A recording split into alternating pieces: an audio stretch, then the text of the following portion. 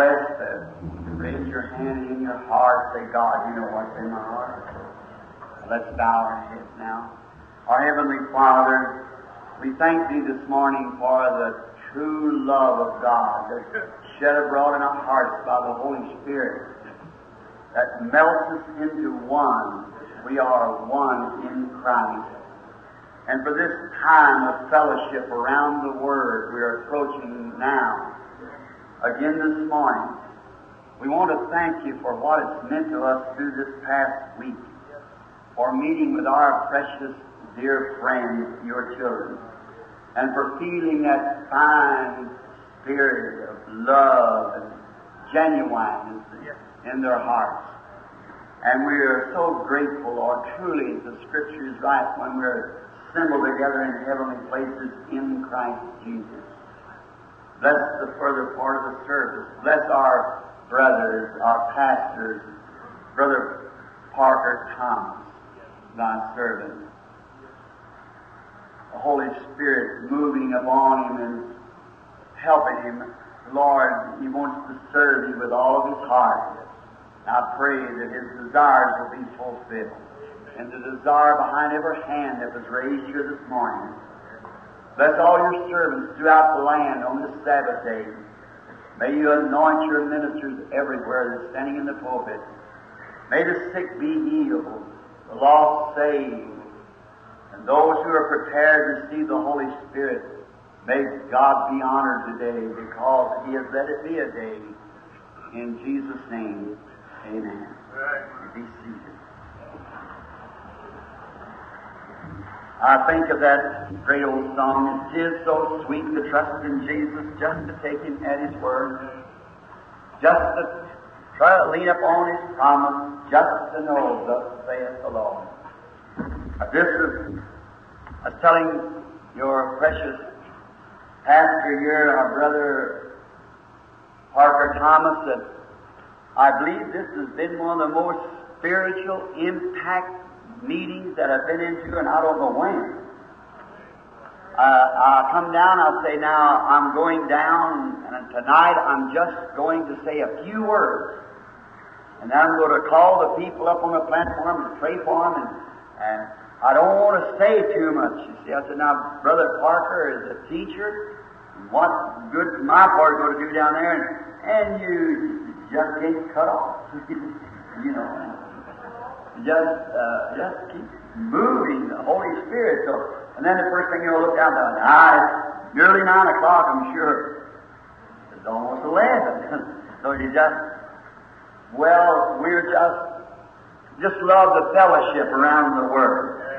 And so happy. And I know you've had a great time at the school or the convention up at the tabernacle. Do you know what, people? If I lived around here, I'd be a member of that place up there. I sure would. I'd be right. I am a member of it. And, I'd be going there. I was a member of it because I was baptized into it. That's right. I was baptized into that great fellowship. You know, I come from a Baptist church, and the Baptists believe that when you are baptized with the Holy Spirit when you believe. And they also believe that if you've been in the Christian church or any other church baptizing the same form of baptism they use, the same ceremony, yet when you become a Baptist, you've got to be rebaptized again. In other words, you're baptized by water into the Baptist fellowship. Well, I'm glad we're baptized by one Spirit into the fellowship of the Lord Jesus. That's the lasting baptism. Coming in, there was a brother standing out there. He had a movie camera, and he was winding it up. And we backed in. I thought you were singing "Only Believe," and I started up steps, and I'd seen this precious brother. Something just said, "Pull out the word." Just taking the movie. And he was giving me a testimony. He said that 10 years ago his wife was a cancer up in Pennsylvania. In one of our meetings, one of our first, she was healed of cancer. And here he is way down here today, a Brother Rowe, I believe he said his name was. And the little bitty fellow standing there, his hair all combed up, cute little fellow. And I said, "Is this your father or grandfather?" He said, "No, sir." I said, "Do you live around here?" He said, "I'm from Charlotte." Just speak a word, son. I know you're from the South. His speech betrayed him. He's a cute little guy, a little bitty snickle fritz about this time, you know. They're cute. I love them little fellows. In here this morning is a little sweet brother of mine.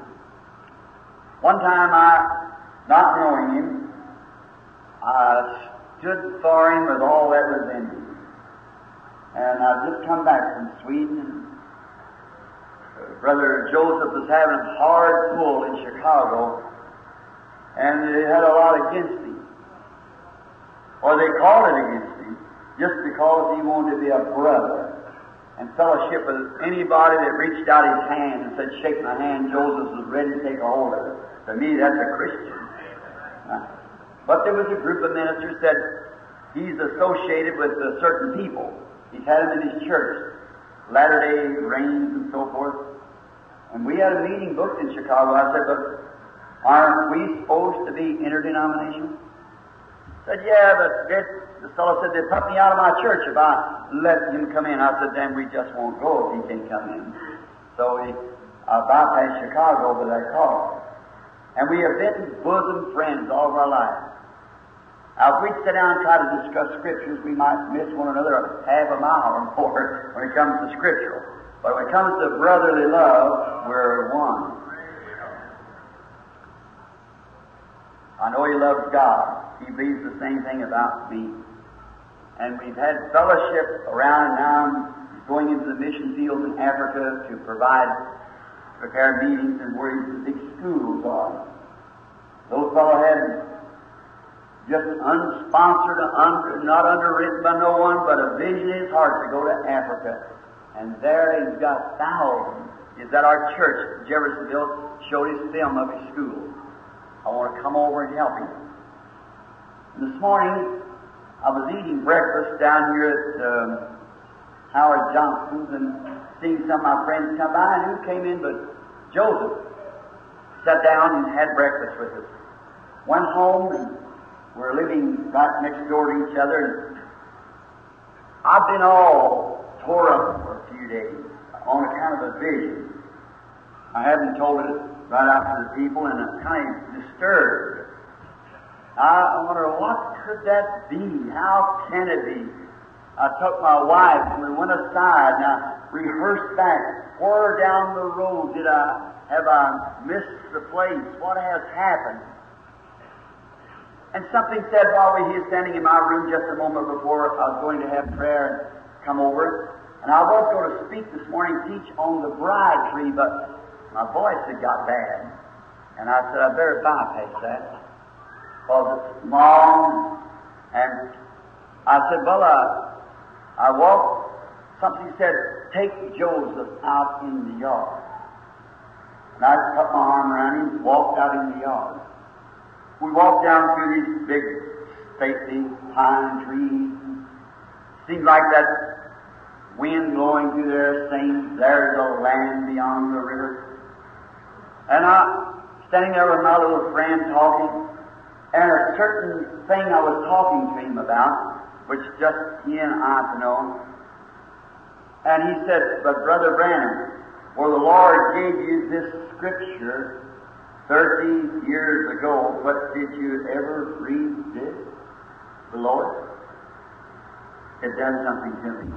I felt the Holy Spirit just come down all around.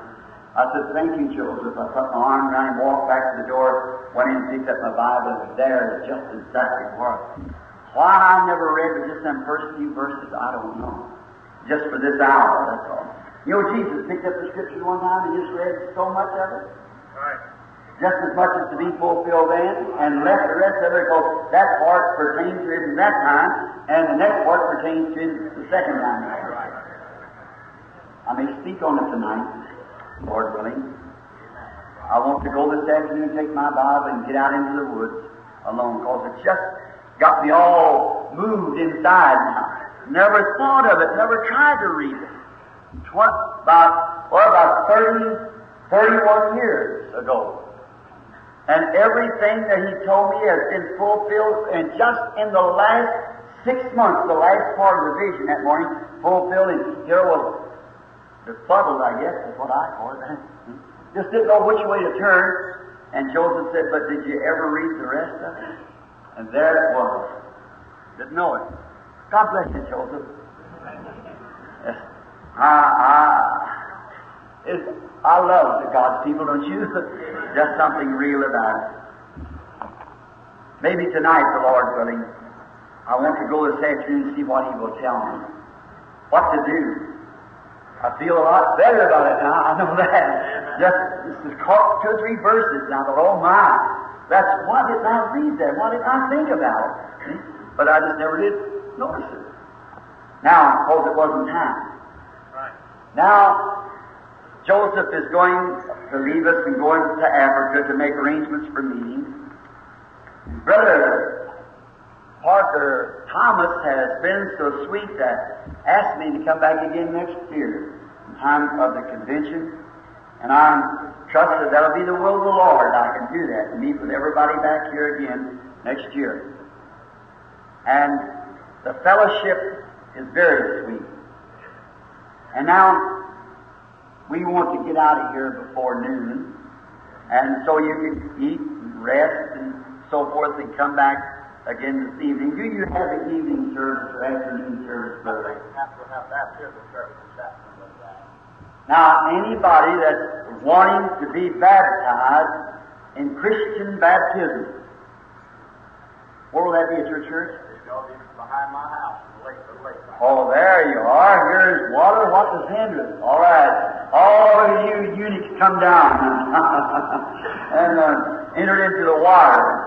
And if you haven't had Christian baptism yet, by mercy, you come to Brother Parker Thomas's house of parish this afternoon, and there will be water for the baptismal service. And that's a good time to settle it once forever. That's right. For he that believeth and is baptized shall be saved. Is that right?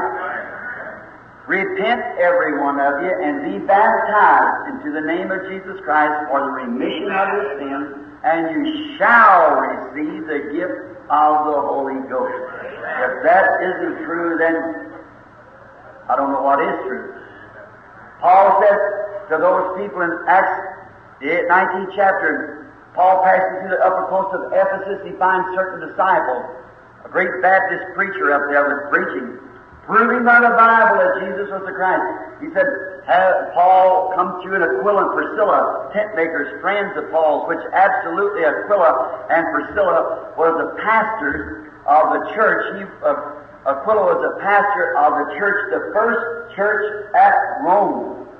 And when Claudius had excommunicated all Jews, he come back to Palestine. I'd like to talk to the Catholic Church on that. That's fair. Why was Peter over there then? All right. Now, but he had been excommunicated from Rome and been brought over into his homeland called then Aquila and Priscilla. Then when they went back, then these Roman bishops over there had brought in all the dogma, and that's what started your first Catholic Church right there. And then he established the second Catholic Church, which then when Paul came to Rome, he came to the second church. I want somebody to show me where Paul ever went to the first church. You wouldn't believe those dogmas. Could you imagine Peter, a Jew, taught against idols, put idols in the church? Do you remember Peter so strict on the Word and staying with the Word could ever accept dogmas? I think, no, not that. That's just foolish. But there it goes. And that's the way it starts. Now, we find out that Paul passing through the upper coast of Ephesus, he finds certain disciples. They were rejoicing, happy. He said unto them, have you received the Holy Ghost since ye believe? Wasn't that a knockout for the Baptist? The Baptist said you receive the Holy Ghost when you believe. And that's exactly what their first beginner thought. That's what Apollos, he said, he thought everything's all right. He said, they were shouting, having a great time. Paul said, that's all right. Aquila and Priscilla done told him, we got a little brother Paul, but when he comes up, he'll teach the word of God to you more plainer. So he passed through the upper coast, and he finds this Baptist theologian, great man, good man, and he said to his congregation, have you received the Holy Ghost since you believe? They said, we do not want to be the Holy Ghost. He said, then how was you baptized? They said, well, we've been baptized. How? Unto what? He said, unto John's baptism. He said, he only baptized unto repentance. The sacrifice hadn't been killed yet. See? Not for remission of sin. That's right. Acts 2:38 said, repent, be baptized in the name of Jesus Christ for the remission of sin. See? But he said, have you received the Holy Ghost since you believe? He said, we know where to be the Holy Ghost. What was you baptized? It must be essential. And he said, we have not so much in the word of the Holy Ghost. He said, how was you baptized? Or to what? The original says to how. And he said, unto John's baptism, he said, John very baptized unto repentance, saying unto the people, they should believe on him that was to come, that is Jesus Christ. And when they heard this, they were rebaptized in the name of Jesus Christ. Paul laid his hands upon them, and they received the Holy Ghost come up on them, and they spoke in tongues and prophesied. That's right. Right. Oh, that's good Pentecostal doctrine to me. Amen. Sure is all right. So now, if you haven't had Christian baptism, come down this afternoon. And then, here not long ago, just before we start, you know that my precious old mother has just gone up the road. And if I had time, I'd tell you how it happened, how the Lord told me, bypassing a hunting trip I had, and sent me to another place and told me what I would get and return back. And just exactly where everything was laying perfectly. I told it to the church before I ever left. I said, I'm going to kill a 9-foot silver-tipped grizzly. I'm going to kill a caribou that his horns measure exactly 42 inches from the base up. And he'll be laying on a little panoramic. Never been in the country. Told the church. Part of the church is sitting here this morning. Is that right, church? Raise up your hands for the Branham. I said, just where it be. Some of the brethren went with me to find out. We went into a country we'd never seen before. And just perfectly to the dot where everything was. The silver-tipped grizzly measures exactly 9 feet from tip to tip. And he's killed just in the same place, he says. The caribou laying looking right down the mountain at me. And that guide said, Brother Branham, if that caribou horns measures 42 inches, I'm going to faint. I said, you might as well drop over because it's going to measure. When he got his measure out, and there it was on the spot nose, not a 16th over, exactly 42 inches. I said, don't you believe? A year before that, we was back in a place, and he's just a young convert, and he heard about the meetings. His wife is a Pentecostal believer. He's a guide, Brother Southwick. You said, if anybody ever questions that, let him write and ask me, he said. Let me tell him. He's way back, that's the land of the midnight sun in the Yukon there. So we've been back, and the Indians back there had got across the waters, and the waters had cut us off, and we couldn't go back. So we just sat around there a few days, just talking, watching the great outdoors, and taking pictures of different things. And so Eddie kept telling one of the ministers about the visions, and he said, oh my, if I could just if I could get my brother down there. And he said, my brother has had epileptic. My young brother said he's had epileptic since he's about 3 years old. He has 4 or 5 fits a day. So I know he's praying to God, but I can't make visions come. They just come. That's the grace of God. I don't. So we was back there. I prayed for him 2 or 3 times, him not knowing him. We went around. The next day we had about 21 head of horses, and down on the trips, usually a tail halter like that, but in those mountains you can't use it that way because you lose a whole string of horses. And sometimes you fall off a cliff. And on the road out, we let the horses loose, these young horses rolling their packs and things. I used to ride a lot, and my father was a rider. So we was coming up, and I was the back wrangling. Bud was in front, just Brother Eddie, Brother Bud, and I, and another Christian called Chris Bird. And so Bud was riding on in the front with a bell horse trying to lead on, and I was coming in the back.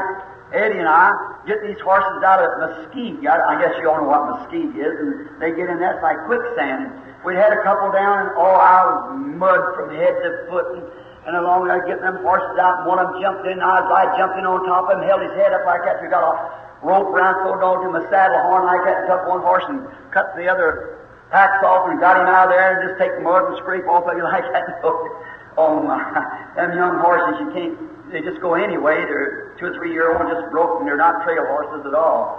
And so we were going out, and I got up and I was riding along the saddle, and Eddie was there, and I happened to look out across that great, big, pretty pine trees and snow across the top. God, let me live there, and if there's a millennium to come, let me live there. That you can have all your fancy hair-trimmed yards, your big buildings, and all your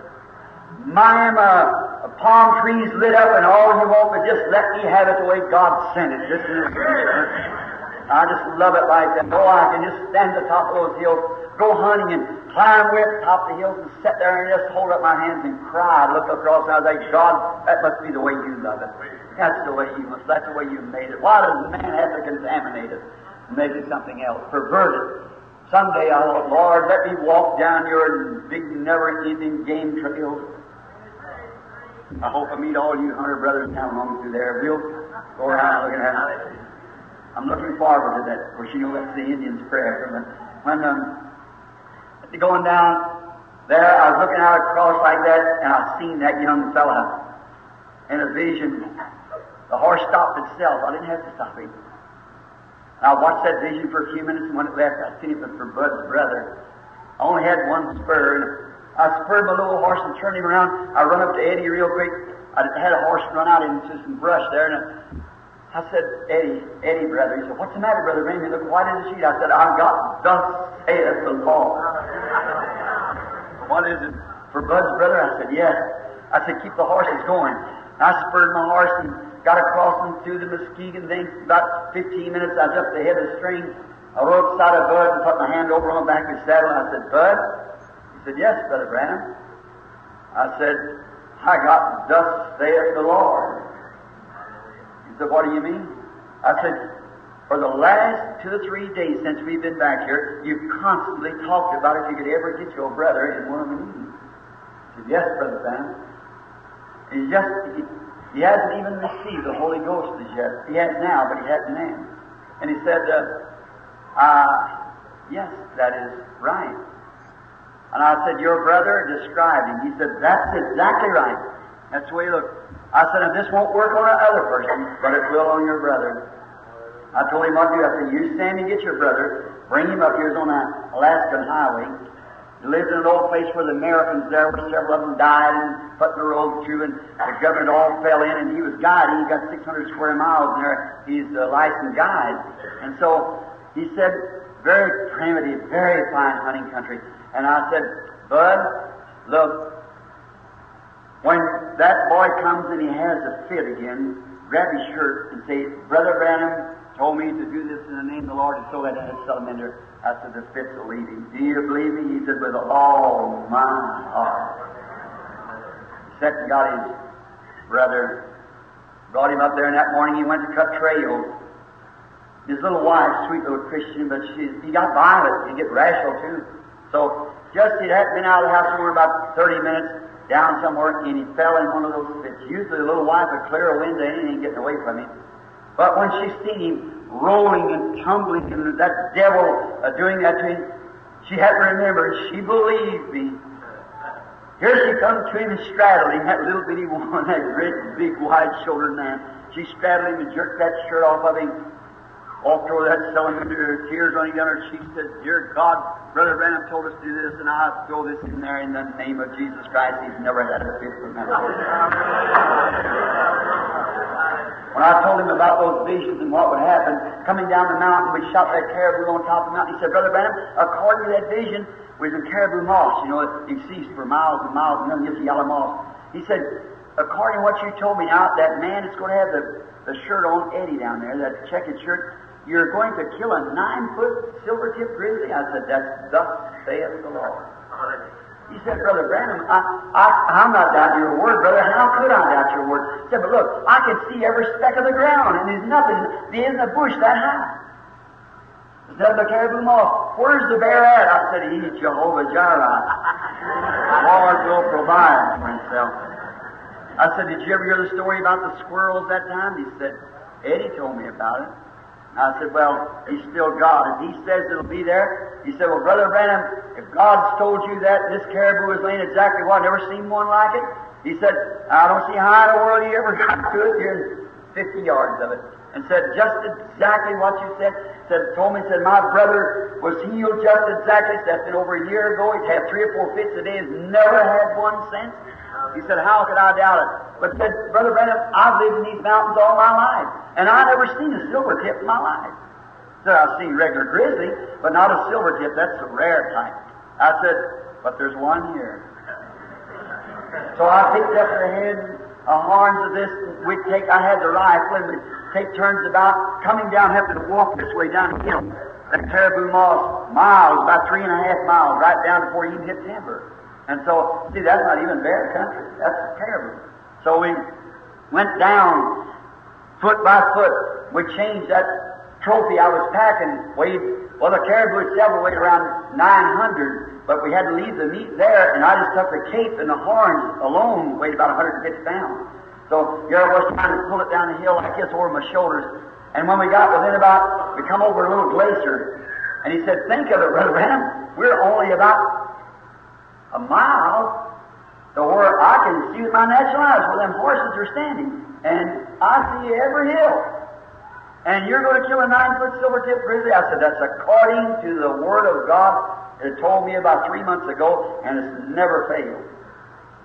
I said, you're doubting that, bud. He said, forgive me, Brother Branham. I'm not doubting. He said, my heart is so... I just can't understand it. He said, where's the bear at? I said, I don't know. I said, God's got him sticking around here somewhere. He said, think of it. A bear that I've never seen. And one that God told you. He said, that's the same God who told you about my brother. I said, absolutely. He said, Brother Branham, put a shell in your gun. I said, I'll have time to do that. He goes on down the hill. We get in about a half a mile. And he had been packing, and I'd had the rifle, so we sat down, rested. He said, Brother Branham, stinker, only half a mile. I said, Bud. And I said, he'll be there, don't you worry. Now look. I said, Bud, what is that standing right up there, about 2 miles up top of the mountain? He threw the glasses on and said, Brother Branham, it looks like a milk cow. He said, it's a grizzly bear, so help me. And look at that white grizzles are blowing, and that sun setting this afternoon. He's a silver tip. I've never seen it before. I said, what are we waiting on? He said, I believe if you just shoot him in here, it's 2 miles away, you'll get him. I said, but according to the vision, I was just right close to him. So tired, worn, we'd done been at least 20 miles that day over those mountains. So then we started right back up again, and I got within about 500 yards, and Bud said, Brother Branham, he said, did you ever shoot a silver tip before? I said, I've killed many bears, but never a silver tip. And he said, they're the most vicious of all, so they don't know dying. I said, no bear does. So he said, but the Lord gave you that one, didn't he? I said, oh yeah. So I had a little 2.7, it's a small rifle. And so then I went on up just a little farther, and he said, Brother Branham, don't you think you better shoot him from here? We better not get too close to him. I said, the vision says he's right up on him. So we went over another little coulee and come up, and when we did, just sitting about 250 yards there, I could see his big yellow teeth smacking down like that. It looked like a big haystack, 18 inches between the ears, and he was a mammoth foot about that wide and tall, you know, and just sitting there, he looked pretty mean.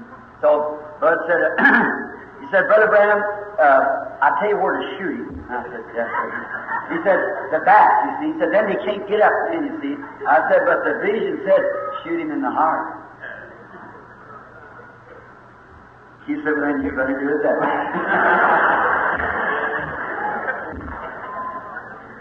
First shot, got him. And there we come down, and he said, Brother Branham, we was packing them horns, didn't have a measure. He said, them horns look about 90. I said, no, they're just 42. He said, yeah, and I told Eddie, I said, now watch, the little boy's going to put his hands around there and measure. And when we got down to where the tax was, we couldn't bring the bear, had to go back the next day. You can't get a bear, you can't get a horse near a grizzly bear. You know that. The smell of it, he's gone. We throw up 2 or 3 strings trying to get him out. And so then, all he had was manis laying all over everything, the pack saddles, and they were scattered, and horses were scared to death with the grizzly, the smell of them. So we went on down, and when we stopped, the boys was there waiting, Eddie and his son, and he said, I want to measure those horns. I pulled back to Eddie. I said, Eddie, watch the boy put his hands around the bottom of the horns, as I told you before we got here. So he goes down, gets out of the tape out of his little measure. The little boy come around and put his hands on it, and he said, just exactly, raised her out like that, and he just turned white in the face. He said, Brother Branham, look at here, not 1/16 over, exactly 42 inches on the dime. Jesus never failed. He said, Brother Branham, where am I going to be a year from today? I said, now, bud, you're just a young convert to Christ. I don't know where you're going to be. I said, I can only say just as He tells me. That's what I say, and that's all I know. And I don't know it. Now, I'm going back into a country that you might not want to come back next year. I'm going to get a brown bear. It's almost twice that size. You see if it's right or not. I've seen it when I was standing, put my hands on his haunches, laying on the ground like that, and I could put my hands on his hips like that, and then laying down. Now you find out if that's right or not. There's a whole lot to that, but I just have to think I'm supposed to be teaching Sundays.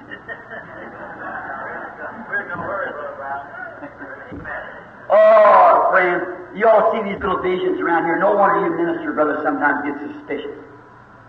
Well, it might be mental telepathy. It might be psychology. Show me somewhere else what's going on. Hallelujah. Amen. What about these great psychologists? Telepathy. They guess. It sometimes happens, sometimes it never, and it's this, that, or the other, but God's perfect. What is a fortune teller? Is a perverted servant of Christ. What is any wrong? Is a perverted right. Exactly right. It's just now and then. That's why it's taking a chance on Christianity. Don't take chance. Be sure that you're right.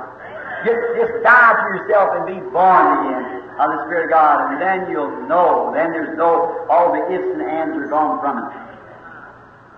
I love Him.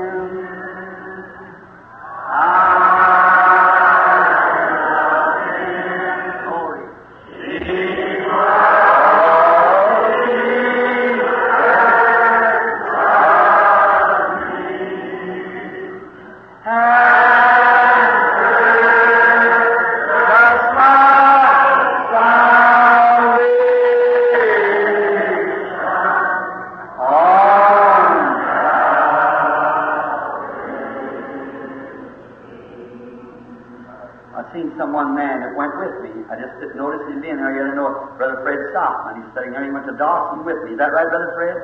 There he is. I draw the picture on my windshield just exactly. Is that right? Before it happened. Oh, that's happened. How many know that travels along to the strangers here? Go along the road, and the Lord will say different things that's going to happen, and it'll be just exactly that way. Oh, down sure it is.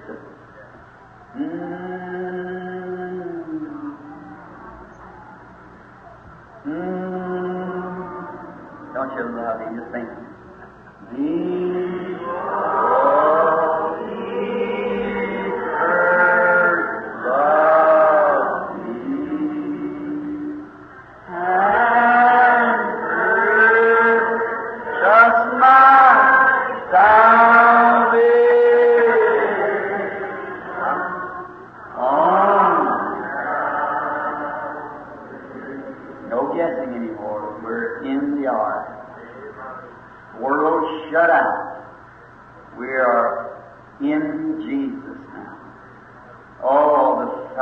Now, God, help us to have fellowship around Your Word. When I read it, Lord, I know that Your words won't fail. Mine does. I'm just a man. All of us are just human beings. What is man that Thou art mindful of? Or the Son of Man that Thou wilt visit him? Surely, Lord, we have nothing that we can offer, because it was given to us at the beginning. We could not be here if it wasn't for you. And to think that the grace of God come down into our midst in these last days. And God, the great Creator, has made Himself known to us by forgiving our sins and appearing before us in such marvelous ways as He promised it would be in the evening time. The evening lights are shining. Grant it, Father, that we'll fellowship around Thy Word now. We ask it in Jesus' name. Amen. Sorry to have helped you like that. Let us read now on a Scripture. Just a short one. We're going to be out now in just about 35-40 minutes. Lord willing.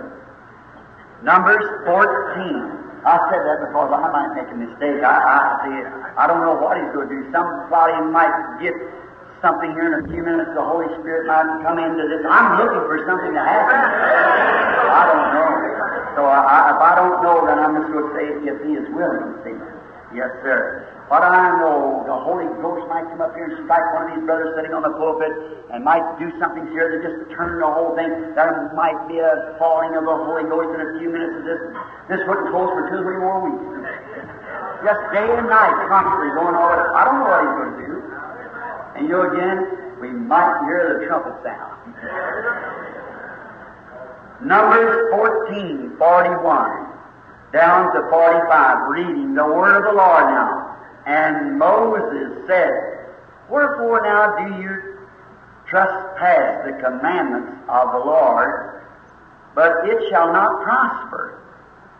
Go not up, for the Lord is not among you, that ye may be smitten before your enemies.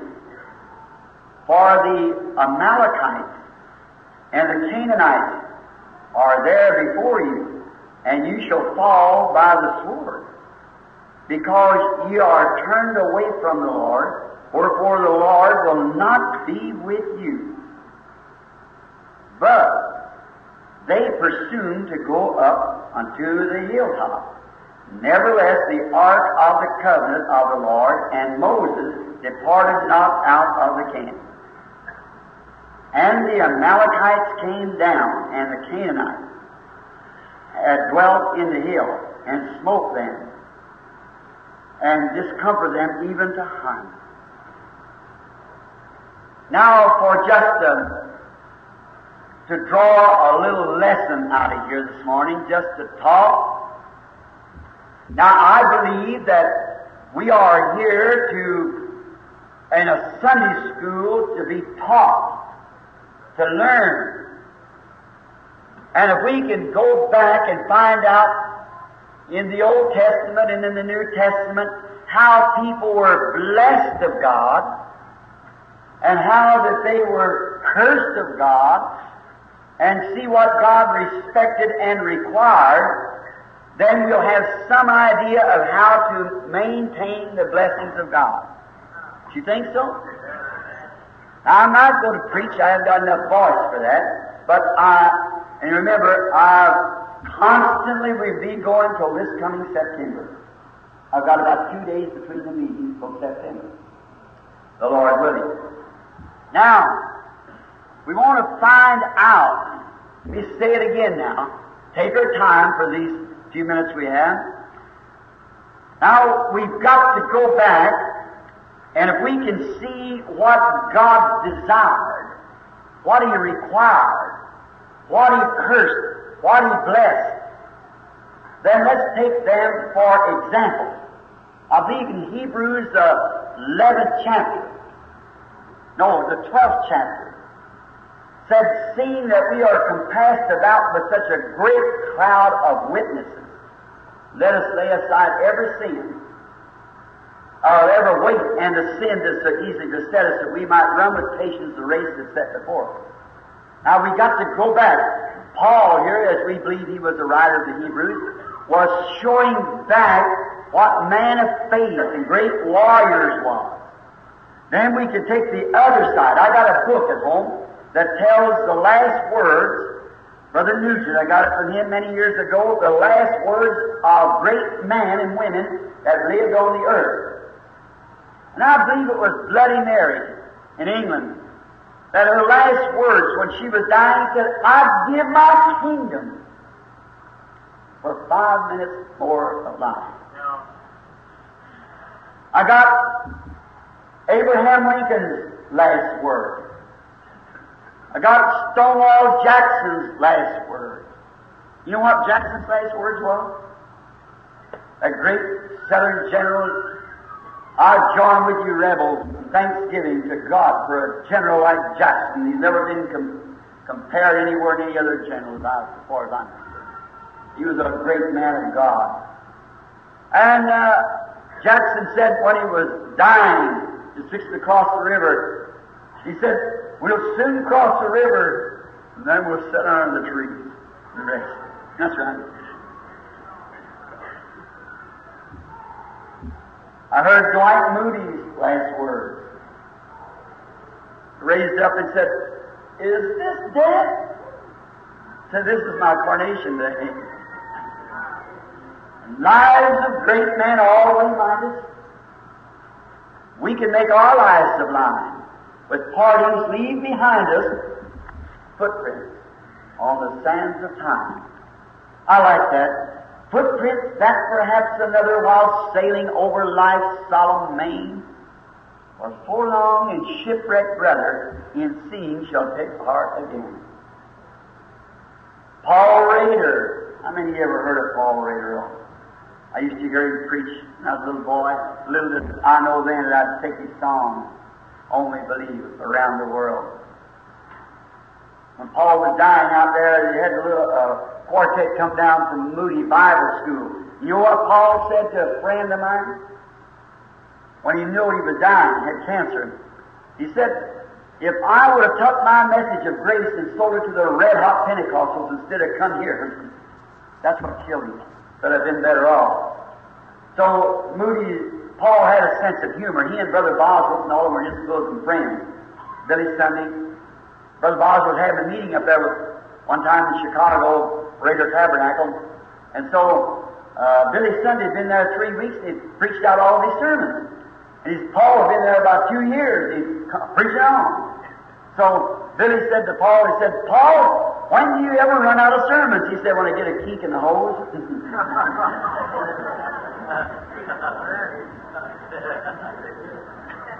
And if anybody ever heard Paul preach, he'd start in Genesis and wind up in Revelation. He'd preach the whole Bible to me every time he preached. I used to watch him. He'd take something in his mind and get way back. Great big man, he'd pull up his trousers on. Great runs as hard as you could almost go to the top of the pulpit, like a big bear with his hands out. But when he was dying out there, Moody Bible School sent down a quartet. They were standing there with the shades all down in the hospital singing, Near, O my God, to Thee. Paul raised up and said, hey, who's dying near you? He said, raise them shades and sing me some good, snappy gospel songs. So they began to sing, down at the cross where my Savior died, down there for cleansing from sin I cried. There to my heart was a blood applied, oh glory to His name. He said, where is Luke? That's his brother, and many of you knew Luke, he just recently went. Luke and Paul were two brothers that stayed together, something like Billy, my son, and I. He said, where's Luke? Luke is in the next room, he didn't want to see his brother die. So I said, tell Luke to come over here. They brought Luke in. Luke trying to choke it back. Paul raised up, took over his hand, and said, Luke, we've been through a many battles together, haven't we, brother? He said, yes, Paul. He said, think of it. In 5 minutes from now, I'll be standing in the presence of Jesus Christ, clothed in His righteousness. Great men all remind us that we can make our lives sublime with partings leave behind us footprints on the sands of time. Let me go like that. Let me go with that testimony like Moody had. Let me go with the testimony like Paul had. I've fought a good fight. I've finished the course. Death, where is your sting? Grave, where is your victory? But thanks be to God who gives us the victory.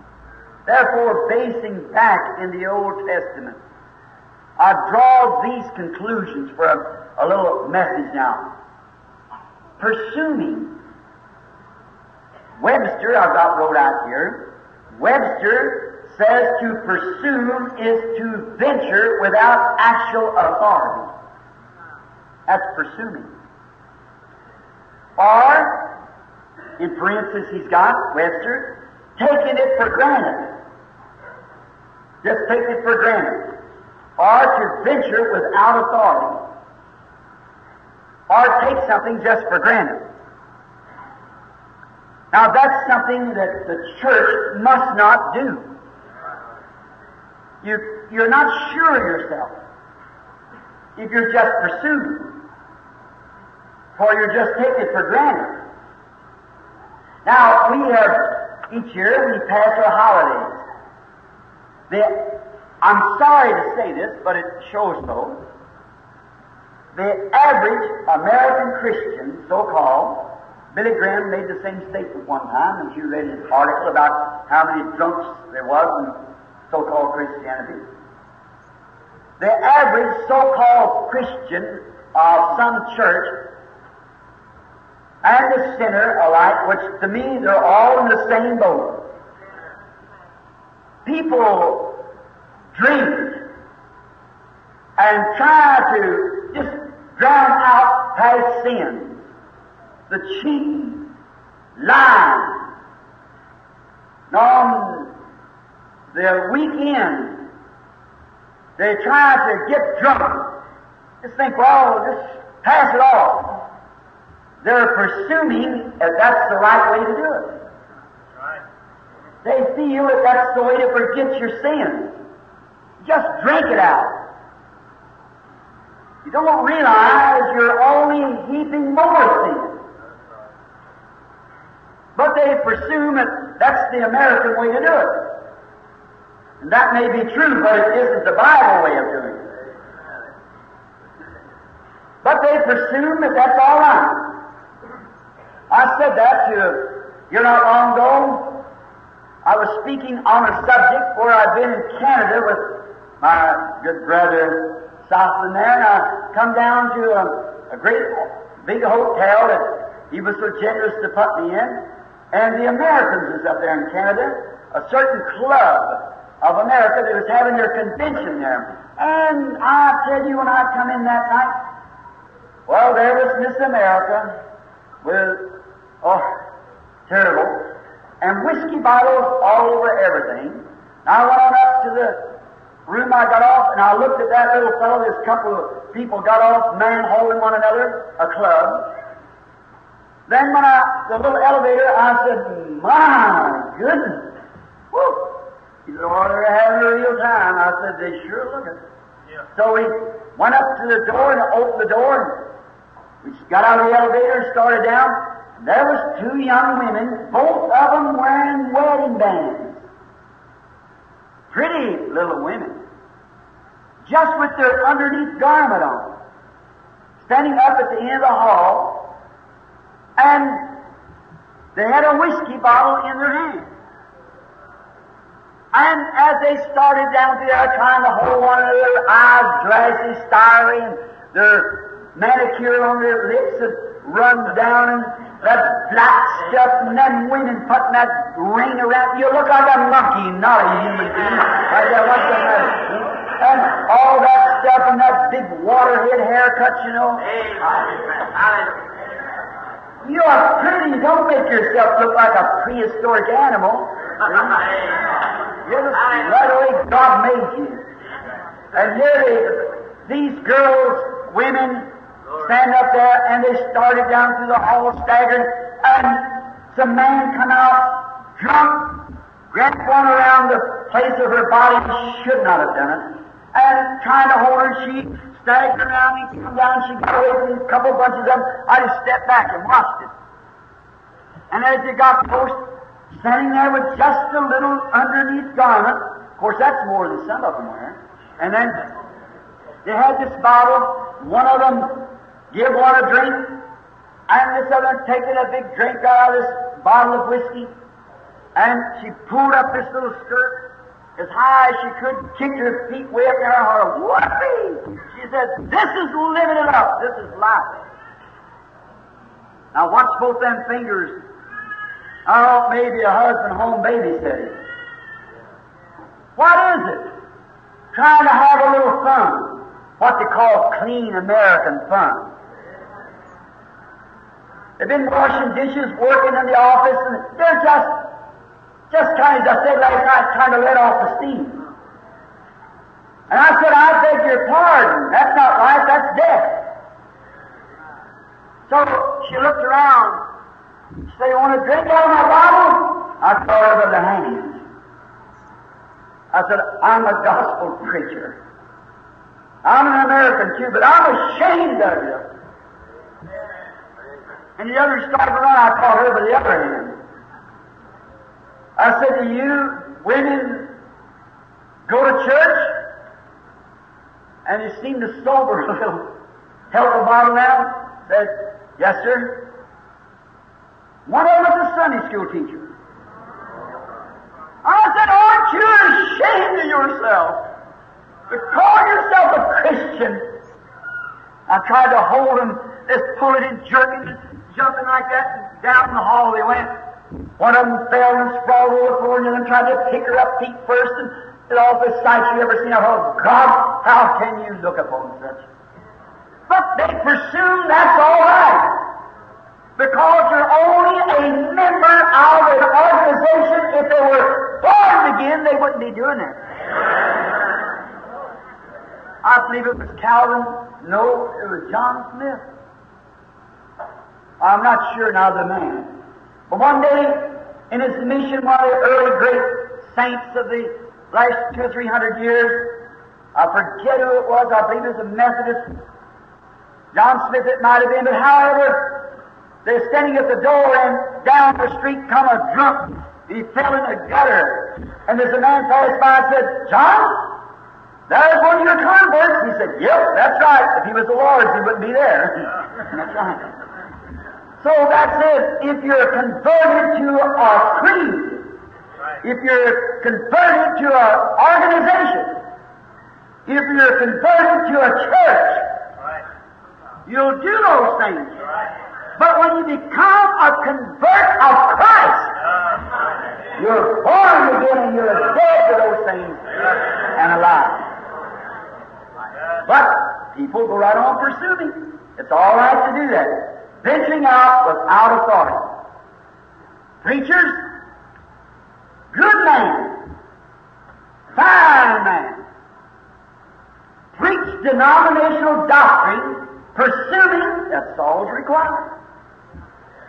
And when this Bible says, whosoever shall take one word out of it, or add one word to it, the same will be taken out of the book of life for him.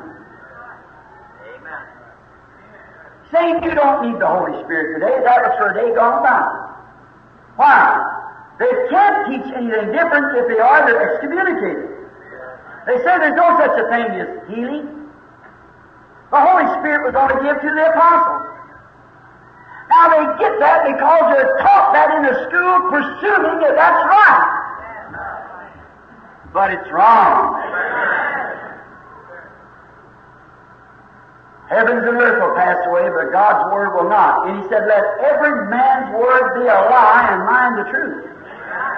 But they presume. And that's all right. Say, well, that's all we know. If you went down to a restaurant for your dinner, and I guess it's still dinner here. Up where I come from, up in Indiana, they're trying to get modern America.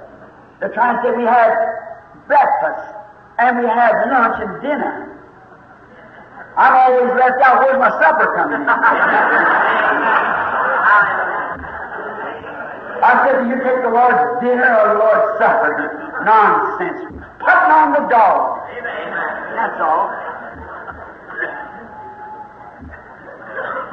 Oh, he's classical, he's educated, pursuing, that's all right. We don't need that. Preaching denominational doctrine, pursuing, that's all right. And people go join that thing. Pursuing, that's all right. That's all they have to do. Just assume, well, I'm a church member. You know, one day I was in a prayer line, and coming along, and there's a lady come up on a platform, and, well, she's got a right to do anything she wants to, I guess, and she had enough jewelry on to support a missionary 10 times around the world. And I said, are you a Christian? She said, I am an American. Doesn't that settle it? I said, not with me, it doesn't. I said, I asked you to use the Christian. Not a hitchhiker. No, but a born-again Christian.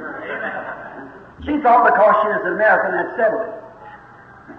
Brother Bosworth was having a prayer line over in Detroit one time, and a girl come up on the platform to be prayed for her, said, are you a Christian? Why, she was shocked. She said, I think you can understand I burn a candle every night. Presuming, that's all they have to do. Them's honest hearted people. They're men and women. And in their heart, they want to serve God. Those monks go into monasteries. Ministers go to seminaries. They get degrees of psychology and how to bow before the people and how to be and the psychological effect it has on the people, presuming that's all they have to do. Even in some of our great denominations, Pentecostal. Now, I ain't talking about Methodist and Baptist. I'm talking about Pentecostal. Here not long ago, we got some issues. Each one pulled off to himself with little issues, presuming that's what they ought to have done. That's what they ought not have done. Stay together, all of you. Don't take your issues out like that. Bring it in here and pray it out. You can have your issue and still love your brother, all right. But when you lose respect and fellowship with your brother, your issues killed you. Right. But there you are. They presume that that's all they have to do, because that's what they're taught. They just go join church. They say, are you a Christian? I'm a Methodist. Are you a Christian? I'm Presbyterian. Then they join them. And now you say, are you a believer? I'm Pentecost. Now let me straighten that out for you. There is no such a thing as Pentecostal organization. Pentecost is an experience, not an organization. Catholics has got it. Baptists have it. Presbyterians have it. Anybody can have it. It's an experience. Not, you can't organize it. You got your organization. You got away from Pentecost then. They never did organize. God never did have an organization. Never one time I challenge you to show me, and I challenge any historian to tell me and show me in history where any time that God sent a message and they organized it, it died right there and never raised again. It's a cursed thing. So just look back in your history and find out if that's right. But they make up their creeds and join it. People think that's right. Women, you know I love you, my sister. You know that. I don't stand to hurt you. I love you. Well, why am I going to do that day? When I know the Bible teaches what for women to do. And then I know it to be the truth. And then if the watchman sits on the wall and sees the enemy among the people and don't warn them, God said, I'll require the blood at the watchman's hand. When pastors let you cut your hair off and say that that's right, that pastor is telling you something that's wrong. When he lets you dress in immodest clothes and tell you that's all right, that's wrong. And it's not, you're pretty. You know, everything in the line of female and male, always the male is the most prettiest. Take the rooster and the hen. Take the bird family. Take the elk, the bull or the cow. Take the deer, the buck or the doe. Everything is always the prettiest in the male line except the human race. The male is ugly, burly, beard over his face. Many times bald-headed, rugged-looking, hairs all over him.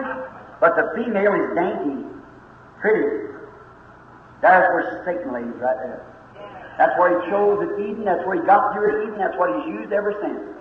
You tell me any nation in history, some of you school kids, in the fall of the nation, as soon as motherhood was broke and womanhood, that nation's backbone was broken. Talk about morals in our country. I got a piece out of the paper on the Associated Press that when our boys went overseas, that 4 out of every 6 was divorced by their wife and stayed home before they were over there 6 months. And there was more illegitimate children born in the state of New York in 1 year before the war, and there was soldiers killed in the entire 4 years of war. Presuming that's all right. Women put on little sexy clothes and walk out on the street. Say, yes, I'm a Christian. They're presuming that's the thing they should do. Now, please, sister, I'm your brother. If your mother was the right kind of a woman, she'd tell you the same, or your daddy, you're your husband. And any man will let his wife get out on the street in them shorts and things like that. It shows how much man's in him. Let his wife sit there and smoke a cigarette before him and know that thing, what's his children going to be? Don't worry about communism whooping us. We done whooped ourselves. It's our own rotten morals. Where did it start from? Because the gospel was let out at the pulpit. Where it began. Sissified preachers with not enough real baptizing of the Holy Spirit in their soul to stand and tell the Word of God. Don't spank the child for juvenile delinquency. Spank the parent. It's parent delinquency. And let them get by with it. And that's the reason I rake across that clergy there. How can you read the same Bible I am? So did those 400 prophets down there in Israel read the same Bible that Michael read. But he was willing seriously to take his stand. Amos in his days, that fearless prophet of God, he walked up there to Samaria, he looked over that city, and he seen all the corruption is in it, and he said, the very God that you claim that you love will destroy you. He seen the corruption of it. They were presuming they were all right. They had their priests, their synagogues. They thought, as long as I'm a Jew circumcised, that's all I need to be. They claimed that they served God. What have they done? They've taken the fashions of the outside nations. They made an alliance with them. And they thought as long as they had favor with the outside nations, well, that's all they had to do. They made alliance, they stripped their women, they walked through the street, they burlesqued and everything else. And that old prophet standing there, and his eyes narrow over his beard. The tourists come from all over the world around to see this great Samaria, but that prophet seen it through a different eye. Amen. Today the people and ministers are looking upon the church as numbers and numbers. But a born-again Christian looks at it through a different eye. He looks at it through the Word of God. And he calls out the corruption in it. The very God that they claim to serve will bring judgment down upon them. His prophecy just taken 13 years to come to pass. Jerome II, you know how it come to pass. Jeroboam, brother, I believe it was. There you are, John. Sister, before I leave it, did you ever realize, when you dress like that and go out on the street, you may be a little lady. I believe you are, honey. That's right. I believe you're a little lady. I don't believe you're bad. I don't believe you want to be bad. I don't believe a Catholic nun goes into a nunnery to be bad. That poor woman goes in there because she wants to get closer to God. I don't believe they want to be bad. I don't believe it should be a bad girl. I don't believe you'd be indecent to your husband. But do you realize the Catholic nun doesn't realize that the system is sending her in there? And you don't realize the spirit of the day that's making you do those things. You presume it's all right, but it isn't. Now look, Jesus said, whosoever looketh upon a woman to lust after her hath committed adultery with her in his heart. Now you go out dressed like that, them shorts on and dressed all sexy and everything. Sure, you're pretty. But God didn't make you like that. Satan is making a bait out of you and you don't know it. Now let a man look at you, a little Christian girl coming down the street, pretty, sweet, innocent little thing, all dressed sexy, and a sinner looks upon her to lust after her. At the day of the judgment, when this man answers for committing adultery, who's guilty? Her. See what I mean? Maybe someday you'll find out it's not me trying to be a smart aleck. It's with godly love. I love you. I don't want you to be like that. Don't be like the rest of the world. You Pentecostal women, your organizations were invited in and made themselves an organization, and there are times you compare their congregations with a well-dressed groom and the best-dressed people. That's the devil. You believe that? They're presuming it's all right, but it isn't. God said not to do it. Go ahead, preach it. Join. They think it's all right, just pursue me. And you know, people said this, God is a good God. Oh, Brother Branham, someone said to me, you try to stay right with that word. Just what it says. Don't you think it don't make any difference? A fellow had been sprinkled not long ago. And he said, I baptized him. And so another man got after me about it. He said, well, he was already baptized. I said, no, he wasn't. He was sprinkled. Baptized him, baptized him, he's covered up, buried. And I said, I baptized him. And he said, Brother Branham, you're radical. I said, maybe I am, but it's for the right cause. And I said, I'm zealous of God and His Word. I'm zealous of His church. I was an outcast. Nobody loved me and cared for me. When I found you Pentecostal people that love me and believe this gospel, I come among you not to be an enemy to you, but to be a brother to you, to show you God's Word. Let some of the pastors come stand by me one time, before you, and say it's wrong. That's the only way to prove it. Now, here's what happened.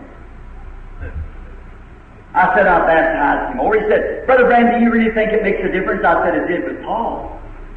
He said, have you received the Holy Ghost since you believe? They said, we not worthy to be one. He said, then to what was you baptized? I said, unto John. So that was only unto repentance, not remission of sins. They were baptized over again. And Paul said in Galatians 1:8, if an angel from heaven, let alone a preacher, if an angel from heaven would preach any other gospel than this that I preached unto you, let him be accursed. Right. Now you see, you don't presume it's got to be the truth. Stay with it. But just pursue me. You hear so much today, I say again, about God being a good God. You know, as a teenage boy said not long ago, said, you know, the Lord just loves me so well, He just lets me do anything. My friends, He is a good God. I'll admit that, but He's a God of justice. He's a God that requires justice. How can He be just and disobey His own laws? How can He defile His own holy laws? If He's just, He has to stick with what He said. If He'll require this of you and you don't come to that point, if He isn't just, then why didn't He let Eve get by with that one little misconstrue of the Word? Why did He let the 6,000 years of suffering and perils and death and sorrow strike the human race? He could not do nothing else but be that. He's just. And He's a God of anger, a God of justice. And His holiness, it behooves Him to be that. Not one iota. Right on the line. You come to that, or you're on this side or that side. No matter how good you may be, how gentle you may be, how quiet, how sweet. Who can get any more gentler and more what we call love than the Christian Science? That's their whole wrap-up is love. That's not real love. They even deny Jesus being divine. Deny the death, the birth, the virgin birth. Deny His blood. And just talk about love. Could you imagine me having a little boy saying, "Oh, honey, you just go ahead. If you want to drink that liquor, you little 6-year-old boy, go ahead, Daddy. He won't stop you. I love you too much. Oh, honey, if you want to take my shotgun with 2 shells in the hammer's back, go ahead. I love you too much to stop you."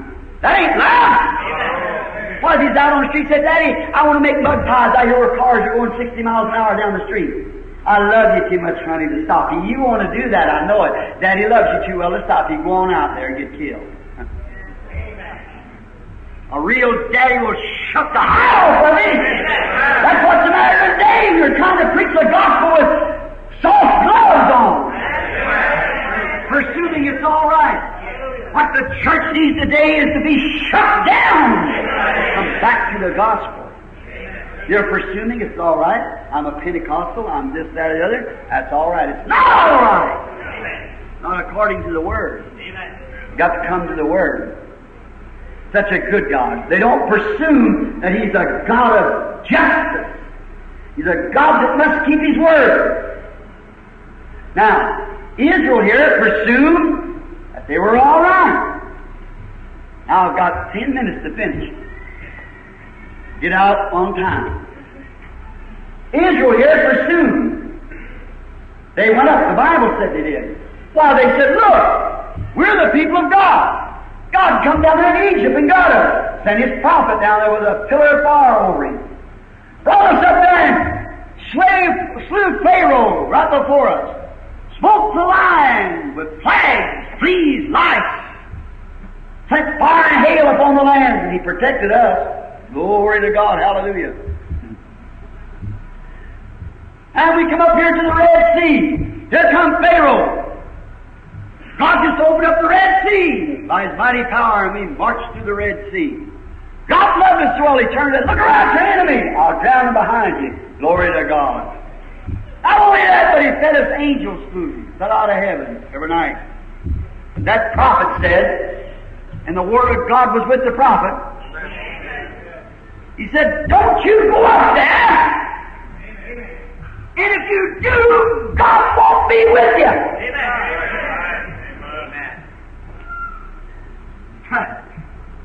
But they presumed they'd go anyhow. God's too good. He won't do nothing to us. God's with us, so what do we care? Pentecostals, you never put that in your head. Women, I can bob my hair. I can do this. I can do that. Man, I can do this. I can go like this. As long as I belong. God healed me one time. God give me the Holy Ghost one time. God did this. God did that. That's right.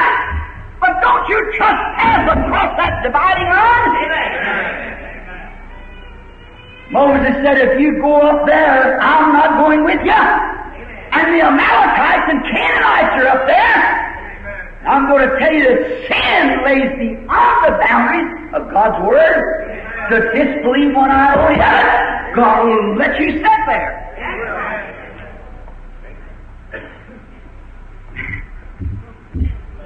Oh, it's such a job. Such a terrible thing. I love people. Why do I have to do this?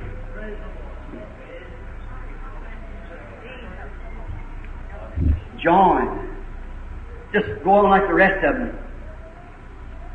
As long as I belong to church, what difference does it make? It does make a difference. The old prophet told Israel the same thing. He said, "Did I ever tell you anything in the name of the Lord but what come to pass?" They said, "No, all you said, Samuel, it all come to pass." Said, "Did I ever go out and take up offerings among you to build big buildings and so?" "No, you never did do that, Samuel." Well, said, "Then listen to me. You don't want to act like the rest of the nations. God is your king."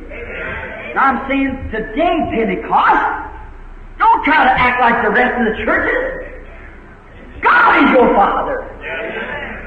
The Word is your stay. Have I ever told you anything but what comes to pass? Have I ever tucked your money and begged you for big programs and all kinds of things? Tell me one time I ever took an offering. Amen. Tell me one thing that ever was said in the name of the Lord but what comes to pass. Amen. Now listen. Stay with the Word. For the message of the last day has the messenger and the message has to be according to the end time. Restoring the faith of the children back to the faith of the Bible. Didn't Jude say over there they've already earnestly contend for the faith that was once delivered to the saints? This 96 years. That 96, I believe it was, that's already gotten away from it. Did not they come in and begin to become a thought, then a doctrine, and then it become an issue of the Nicolaitans? The word Nicol means to conquer. Conquer the laity, laity. Instead of what y'all be doing up here, let the Holy Spirit move amongst the people. There's one holy land. Holy man, there's no such a thing. It's the Holy Ghost in the church. Nickel conquer the laity and become a doctrine. What did the first thing they do? Made an organization.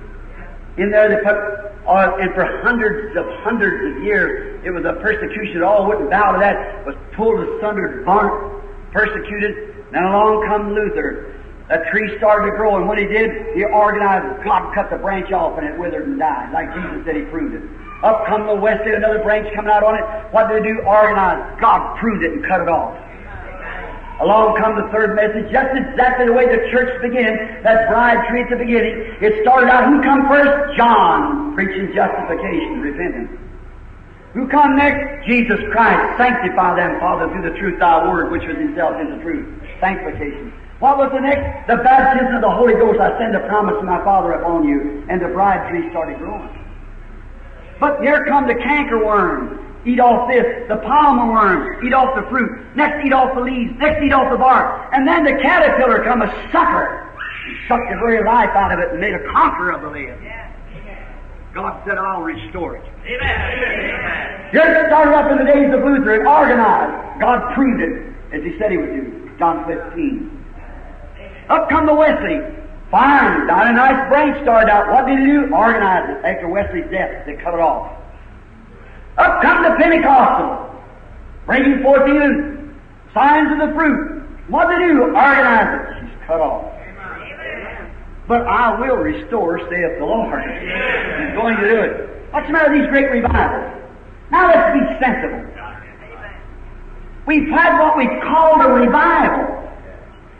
But what did we hatch out of it? Members. Why? Why, brothers? The Bible said in Hebrews 6, the rain cometh off upon the earth to dress its water, prepare for which is to be the fruit.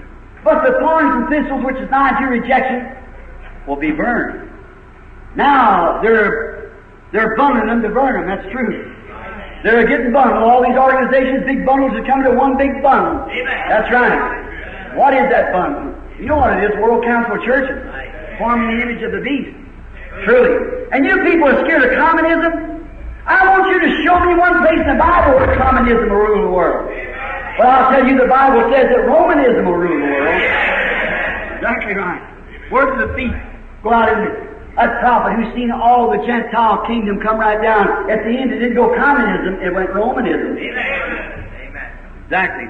Here we are in these days, people pursuing, joining right into that thing. Said, that's all right. That's it. Sure. I belong to church. Oh, yes, I'm so-and-so. See? Now look, he said there will be light in the evening time. That's to ripen the evening. The fruits can only ripen by the light. We know that. And that's the top of the tree. The evening light. All the rest of it. But way back there, that predestinated Word of God has stayed there all the time because God spoke it. I will restore it. He will do it no matter how many organizations and things he has to prune off. There will be a church. A spotter ankle for I will restore, saith the Lord. It's got to. What? All the years that the cankerworm eaten, all the years that the caterpillar's eaten, all the years that the denominations and suckers and things on the tree, took its fruit away, took its vines away, took its bark away, took the life out of it, but I will restore for the rooted offspring.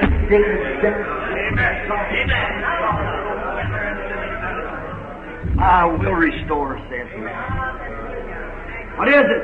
He said so. He predestinated it. His word lays here. Therefore, look just exactly the way He done it the first time. He took John, justification. Jesus sanctified the church with His own blood. And then the Holy Ghost came. Then along come the church, begin to grow. Luther, then here come these 4 termites in. One, the same insect, this in different stages. Along come the palmer worm. What did it do? First thing, it took the fruit, brother love, off of it.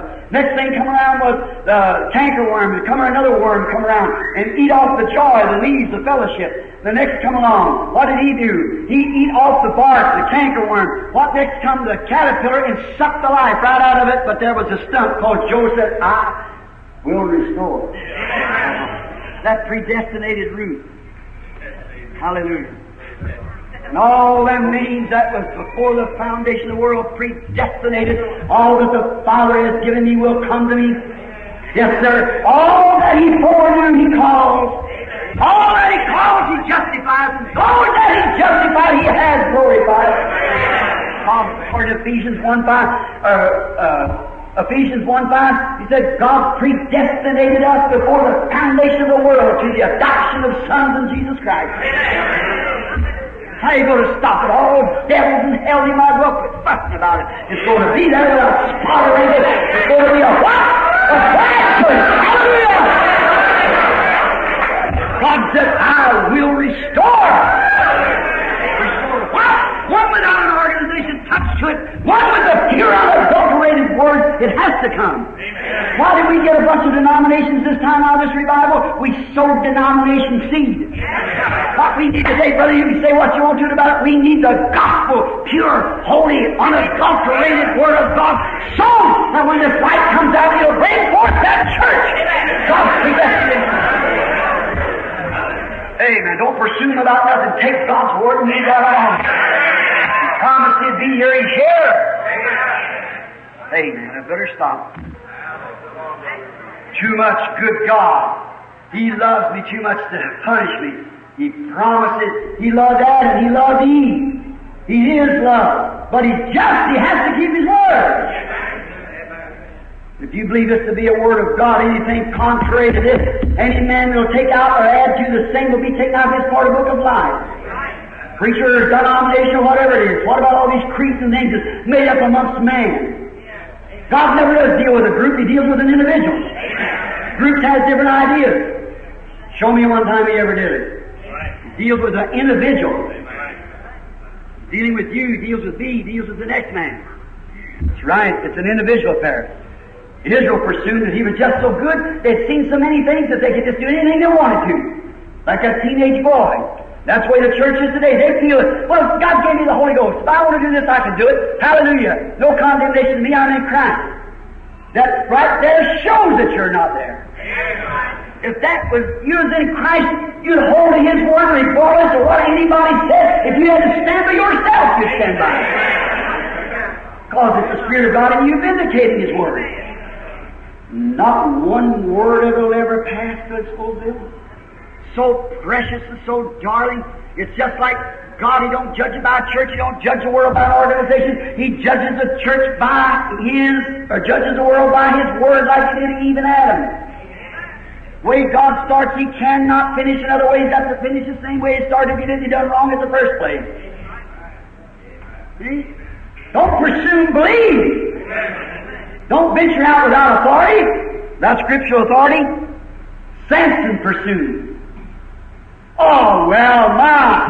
Oh, I know I ain't got my locks anymore, but I presume it's all right. I'm still the same old guy. No, brother. You crossed the separating line. He presumed he just had as much strength as good. I'll just stretch myself. Now, I'm just as good a man as ever was, but he found that his strength was gone. That's what we did when the revival started about 14 years ago. Pentecostal found out she couldn't stretch herself no more. Because you organized the little groups and hated one another, sowed that discord amongst brothers, and revival struck it in the evening light come in. But what could she do? She couldn't do nothing because she's organized.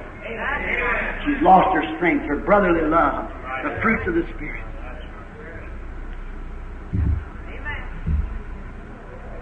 Samson thought, he's still there. I can't, you better be feeling he's still there. Achan thought, when he tucked away, oh, it won't be noticed.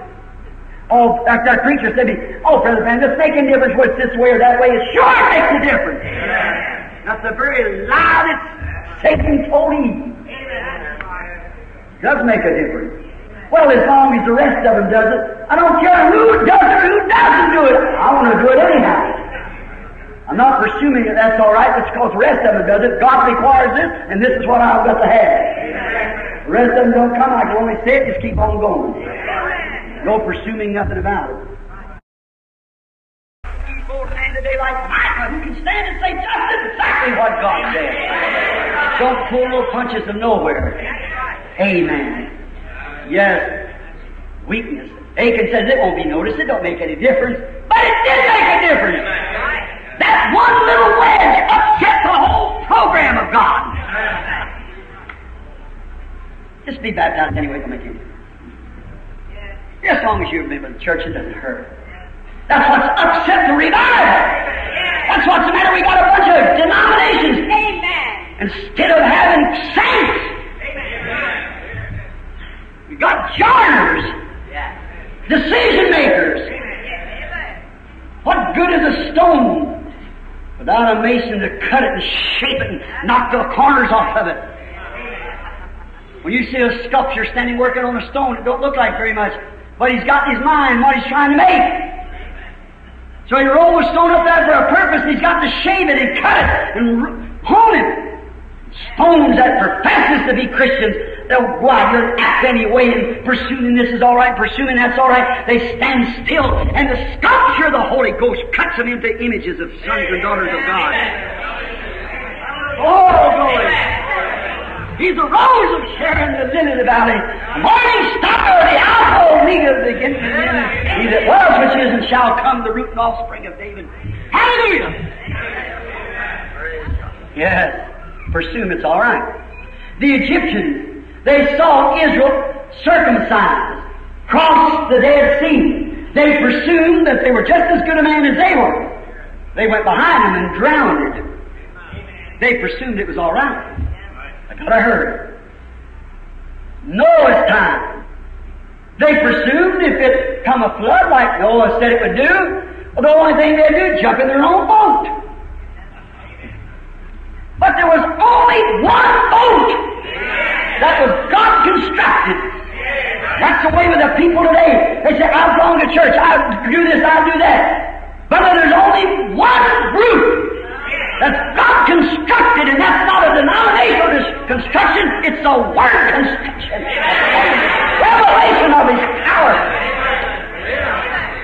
God constructed both. Don't pursue. Just believe God's Word. Noah constructed that boat out of a certain kind of wood. Wish we had time to go into it, but we don't.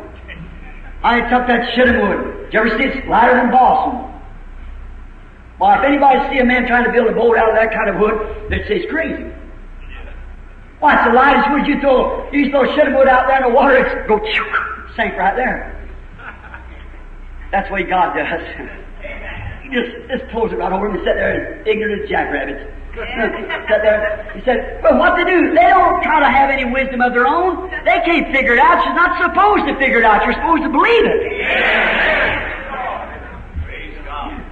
So take shittim wood. It's just as light like a sponge. But now notice, after he got all that shittim wood constructed, he said, go and take pitch and soak it up. Oh, how did they get pitch in them days? They took another kind of tree, pine tree, and they beat it until the pitch run out of it. What's the type of the timber God's got today? Empty out all your old fanatic stuff. Empty out all your organizations. Get real light and stay before God. Then He beat one of us. He was wounded for our transgressions, bruised for our iniquities. Amen. He was beat and wounded and bruised at Calvary that His Spirit might pour into you when you have nothing. Amen. And then that boat, that ark, when that's set up in there, even a nail couldn't be drove into it. That's the reason the big logs hitting against it wouldn't bust a hole in it. Why, oak, pine, or nothing else would hold like that. See, it was already soaked up. It was pitched inside and out. That's right. Amen. That's the way a Christian is. He empties himself. I don't want to know what anybody. I want to know, Lord, I want to know you. I want you, your will, your life. Then God you just soak up in Christ. Well, then what was it? It actually would not be shittim wood anymore. It would be pine. Not you no more, it's the Spirit. Amen. Oh my, God constructed. So many prophets today telling so many different things gets the people confused. Amen. Don't pursue, just watch His vindicated promise. That's it. Deuteronomy 18:22, God said, if there be one among you spiritual or prophet, what He says comes to pass, then you hear Him. If it doesn't come to pass, then don't hear Him. John 14:12, Jesus said, he that believeth in me, the works that I do shall he do also. Mark 16 said, these signs shall follow them that believe. Not they'll join the church and put their name on the book and live a good life, but in my name they shall cast out devils and speak with new tongues. Oh, sir. John never pursued that he'd go out there. John, you know, when he was out of the lineage of a priest. Isn't it strange? John looked like to actually follow the order of his father because he was out of a strict priesthood. But you know, the job was too great. John didn't want to get mixed up in any of the theology. God took him out in the wilderness alone and schooled him out there. For He said, John, they'll be having all kinds of things and getting you to believe all kinds of unscriptural things. But here it'll be, John, upon whom thou shalt see the Spirit descending and remaining on. He's the one that'll baptize. John didn't have to say, I presume that this is a good man. I presume that that's a good man. I presume he's going to come to you Pharisees, you oneness, you Trinity, you this, that's who he's going to come to. John said, upon whom I'll see the Spirit descending. Amen. Brother, not your organization. These signs shall follow them and believe. Works that I do shall you do also. You don't have to worry, wonder. God done said what to look for. Evening fruits. Evening light. He said in the last days the devil would send his ministers in, angels of light. Yeah. Trying to bring you something new, something more popular, something more educated. Don't you believe it? That's what Eve done. He got in trouble. Stay with the Word. Amen. Don't pursue. Take God's Word. He pursued it was all right. God's a good God. You know He would. Surely the Lord will not do this or do that. But God had promised that God had to do it. It was God's duty to do it. Now, don't presume, just believe. John said, I knew Him, because I seen the Messiah sign on Him. And I know this is Him. He didn't presume. Nathaniel didn't have to presume.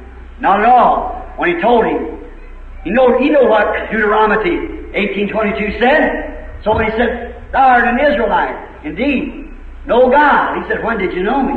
When did you ever see me? He said, before Philip called you. He didn't have to presume. He said, Rabbi! Rabbi! Teacher! Although the schools are making fun of your teaching, they're turning you out on account of your teaching. But Rabbi, you are the Son of God. You're the King of Israel. You didn't presume, you had a scriptural evidence of it. That's what the Messiah would do. He didn't pursue. That poor little old dirty stinking prostitute. Maybe all the organizations in the country, maybe it excommunicated her. Yeah. But she didn't see anything in it to begin with. If she sees something real, she'd take it. So she seen an ordinary Jew sitting over there, she thought, looked like an ordinary man. He didn't have his collar all turned around, a great big turban, Doctor, Reverend, Holy Father. He's just a man. Just like the rest of the men. Sat leaned back there, probably a little bit gray. He's only 30-something years old, but the Bible said he looked 50. Did you know that? They said, you say you're not a man over 50 years old and say you've seen Abraham, now we know that you are got a devil. He said, before Abraham was, I am. Now we know you got a devil. See, they're blind. He said, you blind Pharisees, blind leading the blind. That's it. Now we see him sitting there. That little woman said to him, she said, well, you Jews want to argue religion. That was the custom of the day, like today. You Jews say it's over here, down here, and all so and so, and we say, he said, go get your husband, come here. She said, I don't have any husband. He said, that's right. You got 5! And the one you're living with now is not yours. Look, who's there? That predestinated seed laying there. Lord! Hallelujah. What? Could not be anything else. That predestinated seed. And when that water began to fall on that seed, it started blooming. You didn't have to tell her, she knew. She said, sir, I perceive that you're a prophet. We know the Messiah's coming. We're looking for him. And when he comes, he'll tell us these kind of things. He said, I'm he. She said, that's good enough. No presuming. She didn't come and say you doctors of divinity. I would like to take you all in a scriptural argument. She said, I'm not presuming nothing. Come see a man. That's told me the things I've done. Isn't this the very Christ? That's it. She didn't have to presume, venture out without authority. She had authority. She had scriptural authority to believe it. Oh, woman, you don't know. You don't belong to our school. You don't belong to any of these organizations. I don't care what you say. I know what thus saith the Lord is. They said he'll be a prophet, and there he is. Amen. She had scriptural authority. She didn't presume. What school did this come from? It come from the Bible. That's right. Oh, sure. The disciples of Pentecost. Now you Pentecostal people, get your hats on. You can shout with this. Notice, what if the disciples said, well, now listen. I tell you, Matthew goes over and says to Peter, Peter, I want to ask you something. Did not our Lord tell us to wait up here, come up, and he's going to send the promise of the Father upon us? Oh, sure. Yeah, Peter said, that's right. What do you think, Mark? Mark, well, sure, he said that. Yep. He said he's going to do it. Well, brethren, we've been up here 9 days. You know, the other day I had a funny feeling. You know, I just kind of believed that. Don't you think that we ought not to wait any longer? I presume we've already got it.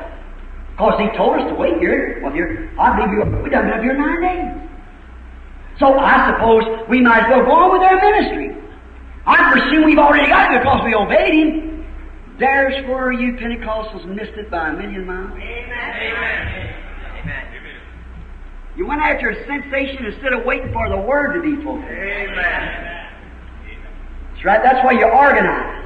That's why you listen to those. It's always the leaders that get the people out of the will of God. It was Korah. It was Korah, that uninspired leader, that said, Moses tries to think he's the only holy man. Well, we got as much holy man here. We've got groups out here. Didn't God put the spirit of prophecy up on all these people? Took it off of Moses and put it on here. So we'll just listen to this group. Moses thinks he's something. God told Moses, separate yourself from him. I'll sink him in his group, his whole organization. Right. Moses was God's leader. Moses was vindicated to be that leader. All that listened to him perished. Jesus is God's leader. The Holy Ghost is his leader. And all that don't obey the Holy Ghost on this Bible will perish. Amen. So wait, we just wait. I believe I tell you now, we've got it. Let's just go out. No! They didn't do that. They know that Isaiah 28:11 said precept must be upon precept. Line upon line. You're a little and there a little. Hold fast to that what's good. For with stammering lips and other tongues will I speak to this people, and this is the Sabbath keeping. The rest that calls the weary. They know that Scripture must be applied. No longer matter how long they waited or what they did. They wasn't presuming nothing. They was waiting for the Scripture to be fulfilled. They know that Joel said, listen, if Peter jumped right out there and a few minutes later, then the very next day to preach on Joel. Joel said, and it shall come to pass, Joel 2:28, in the last days that I'll pour out my Spirit upon all flesh. Your sons and your daughters shall prophesy. Upon my handmaids and maidservants will I pour out of my Spirit. I'll show signs in the heaven above and wonders in the earth below, fire and pillars of smoke and vapor. It shall come to pass before the great and terrible day of the Lord shall come. Whosoever shall call upon the name of the Lord shall be saved. They were waiting. They wasn't presuming they had anything. They were waiting until the Scripture was made manifest. Glory.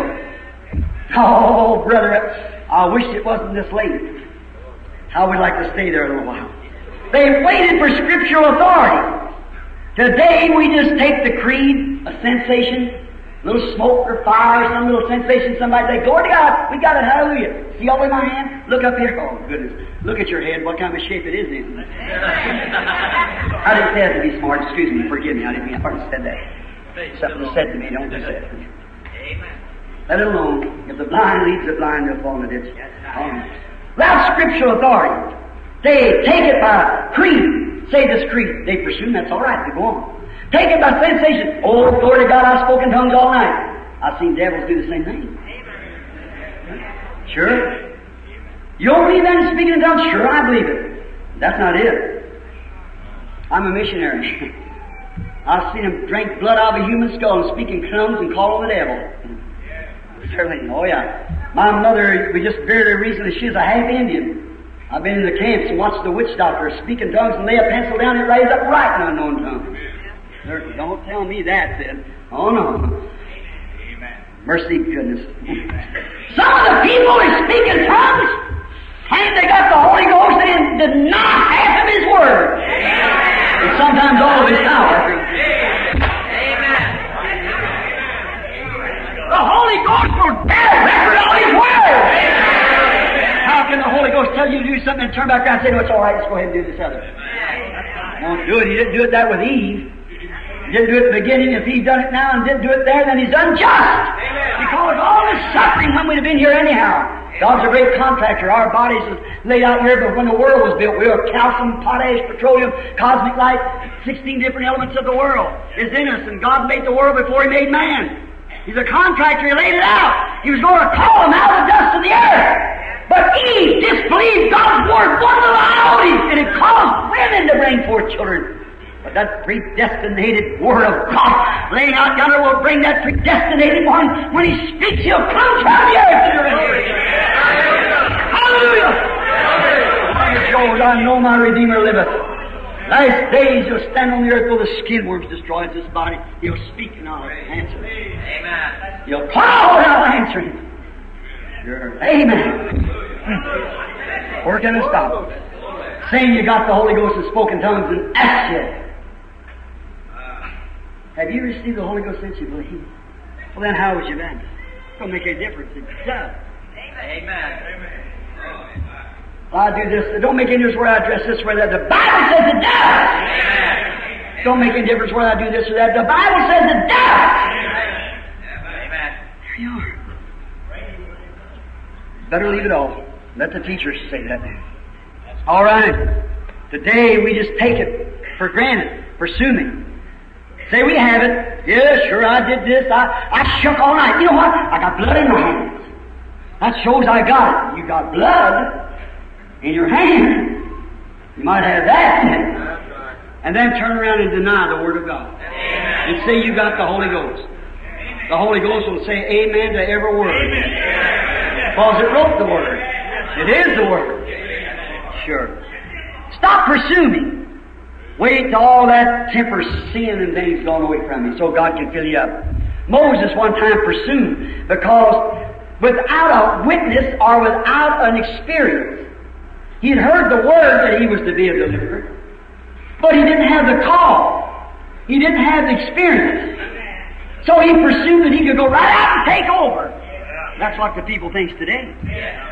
Oh, we're going to have a revival. I want to see a revival in our age. Oh, you all make your confession. We want more stones. We want this, that, or the other. We want decisions to be made. What is it? How are you going to have a revival upon that? When you're sowing Baptist, Methodist, Pentecostal, and Presbyterian seed. And denying the seed of God, the Word. Jesus said the Word is the seed, the Bible. God's Word is the seed. How are you going to bring forth a Bible church with a denominational seed? What do you say? Bless God, Brother Branham, the Holy Ghost did this. I shouted and screamed. Did you know the same water that was sent to make the wheat makes the stink wheat just as happy as it does the wheat?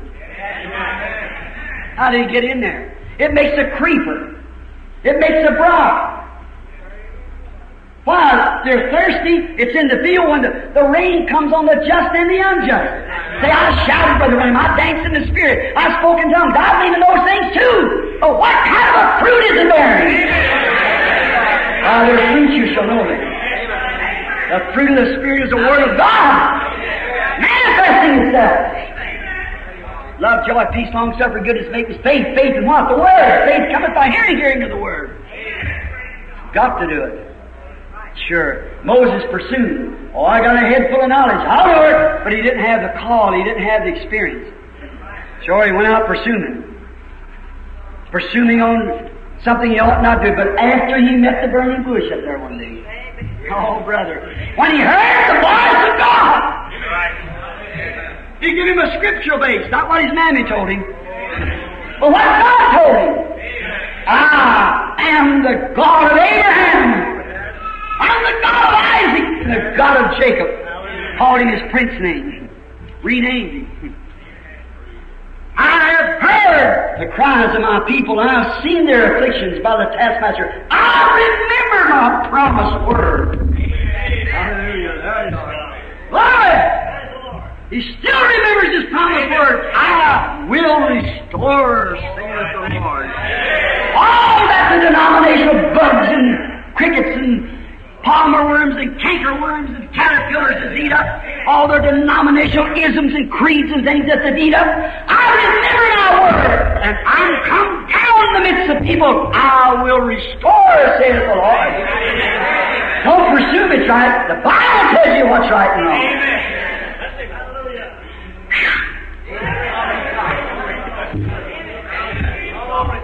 We just better quit.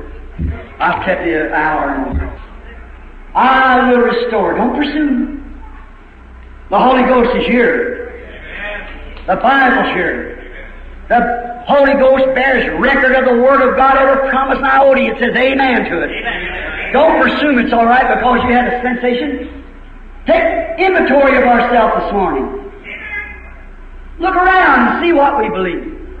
See if God said a certain thing, if we tally with it. Well, you say, I'll be put out of my church if I did this or did that. Well, which is more to you, your God or your church? Don't presume without an experience. Someone said to me not long ago, said, Brother Branham, don't you believe in purgatory? I said, sure. Oh, I see you're Catholic. I said, yeah. Catholic means universal. I'm a great Pentecostal Catholic of the original church. Somebody said they got a proclamation out now, Pope John the 22nd or 52nd or something other. He said all the people come back to the original church. The original church began in Rome. That's a lie. Amen. Glory. Amen. The church never began at Rome. I'll sanction with the man. Let the church go back where it started from, Pentecost. Amen. Glory. Go back to where you started from. Or he's going to restore. Sure, the denominations are going back to Rome where they come from. But hallelujah, God's going to restore Pentecost back to the faith of the fathers. Hallelujah. I will praise Him. I will praise Him. Praise the Lamb for sinners. Give Him glory, all ye people, for His blood has washed away ye stain. He stained of unbelief. Setting together in heavenly places, the Holy Spirit, through a person that wouldn't harm you for nothing. How could I harm God's children? But yield yourself and see the Word come forth. It's a circumciser. cuts to the heart, knows exactly what you're thinking of, and reproduces it right through the same vessels. Hey. I will praise Him. I will praise Him. Praise the Lamb for unbelievers slain. Give Him glory, all ye people, for His blood has washed away ye stains. Don't you love that? Do you think I love you? I sure do. You're God's heritage. I've often thought, what would I do if I had 2 drops of the literal blood of Jesus in a glass holding it? The blood that dropped off the veins, off the cross. I had it, how I would hold it to my heart and walk. Watch every step. What I made it cherish in that blood is 2 drops of the literal blood, how I would hold it. But you know what? According to God, I've got under my holding this morning, in His sight, a greater than that. I've got the purchase of His blood. That's what He shed His blood for, to purchase you. How must I handle it? Can I see sin begin to creeping in and contaminate? Oh, no, I can't do it. I've got to shove them things away. Cut it away. This is it. Say it with the Word, brother. You love Him? Thank you for staying with me. Helping. It's 12:30. And I'm sorry, no, I'm not. God forgive me. That's wrong to say that. I had nothing to do with it. He did it Himself. And I just love you. I believe in you. I believe that God's going to have a church, and I believe you're part of that church. And I love you with godly love. And I pray that the Holy Spirit will let that word be interpreted in the spirit that it was meant for as it goes out to you. Now I'll give to your pastor. Now if you can, you come back tonight. Be with us again tonight. Be at the baptism this afternoon over Brother's house. Come here, Brother Parker. Excuse me for calling your first name, but they said Peter, James, John, and so forth. God bless you. Brother Parker. Bless you, Brother Branham.